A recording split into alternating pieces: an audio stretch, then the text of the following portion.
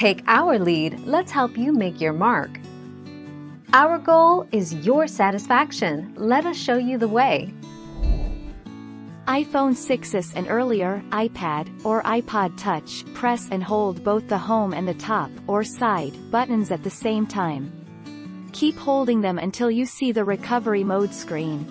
Step 3. iTunes will detect that your device is in recovery mode, and then you will see a window like this on your computer screen.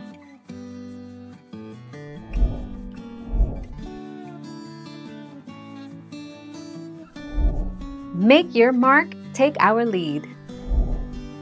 When your iPhone doesn't respond to touch at all, instead, we'll need to do a hard reset. If your iPhone won't turn off in the normal way, or if turning your iPhone off and back on again doesn't solve the problem, try doing a hard reset. To do this, hold the power and home buttons down at the same time.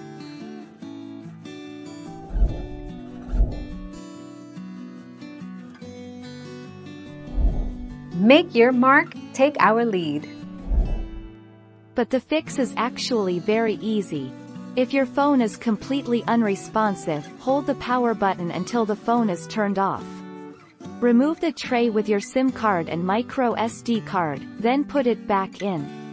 After this, reboot the device and see if the screen works properly.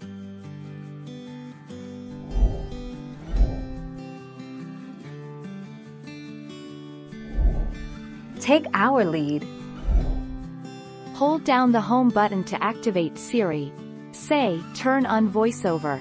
Press the home button twice to bring up the passcode screen. On an iPhone X, XS, XR, 11, if this brings up Apple Pay, instead swipe up as you normally would and leave your finger there until Siri says, lift for home.